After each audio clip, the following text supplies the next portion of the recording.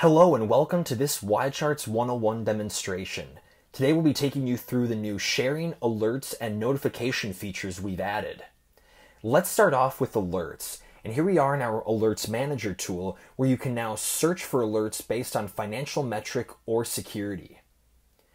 So let's say we want to look at just alerts pertaining to 50-day simple moving average. By typing that into the box and clicking Apply Filters, Alerts Manager will whittle down all the alerts you have set up to show just those pertaining to 50-day SMA.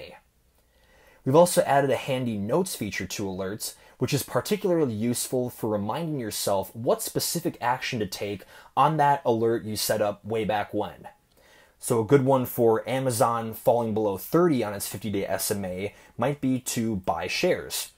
By clicking Save and exiting out of the window, that alert will save to Amazon for when it triggers. You'll then receive an email from YCharts as soon as it triggers or on a reduced cadence of your choosing. It's also possible to search for alerts pertaining to one security, so let's look at all the alerts we have set up for our 80/20 sample portfolio. And there it is with all the alerts we have set up. It's also possible to create a new alert and add a note all in one fell swoop. So we, for example, want to add drift exceeding 2% as an alert. By clicking Create, that will create the alert and we can add a note right then and there to, let's say, rebalance holdings if that portfolio has a drift of greater than 2%. And once again, you will be reminded by email as soon as that alert triggers or on a frequency of your choosing. Alerts can also be set up on your dashboard as a module, and any alerts you have plus their accompanying notes will show up here. Next, let's talk about sharing.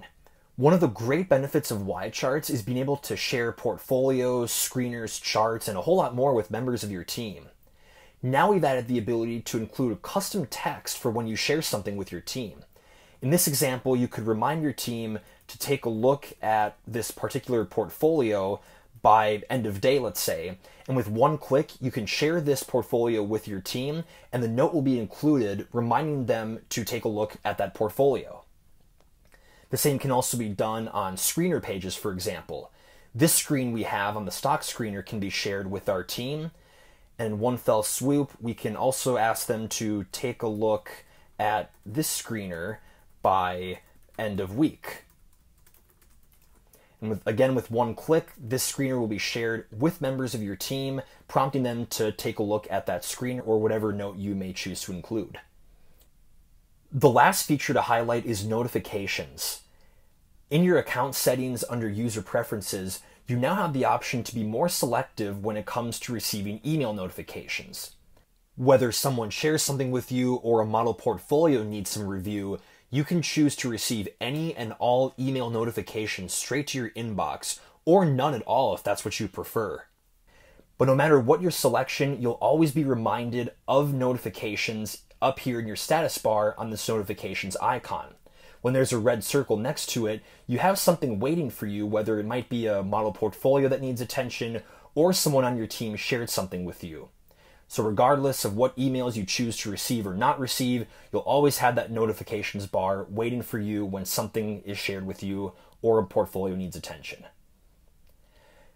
That's our new sharing, alerts, and notification features. Please reach out to your support contact if you have any questions or would like a bit more guidance in getting these things set up on your account. Thank you.